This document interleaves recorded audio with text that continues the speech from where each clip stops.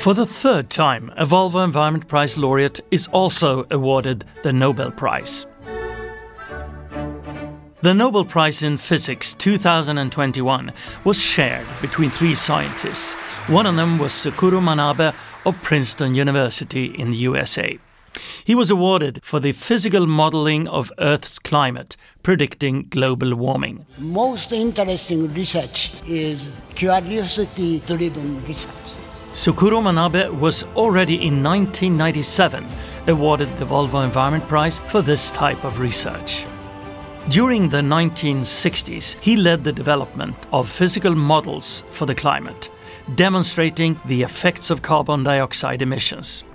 In this way, he laid the foundation for today's climate change models. Two other scientists were first awarded the Volvo Environment Prize and later the Nobel Prize.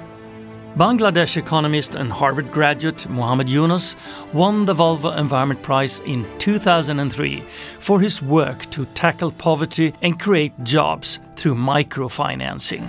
Zero poverty, zero net carbon emission. That's the world that I would like to be involved with.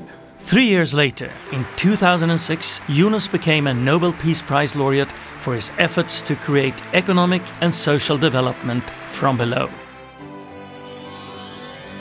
Atmospheric scientist Paul Crutzen received the Volvo Environment Prize in 1991 for his findings on the ozone layer depletion.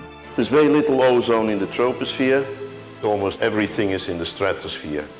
4 years later, this research also earned Paul Crutzen a shared Nobel Prize in chemistry.